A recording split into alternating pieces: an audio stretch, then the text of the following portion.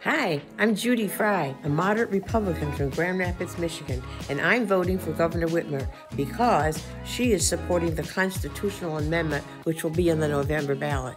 I'm also supporting her because she supports public education and she believes in the value of the teachers who do so much for our children, our families, our communities, and our businesses. And she knows how to govern. She's done it. She's experienced. She uses compromise. She uses empathy. She gets my vote this year.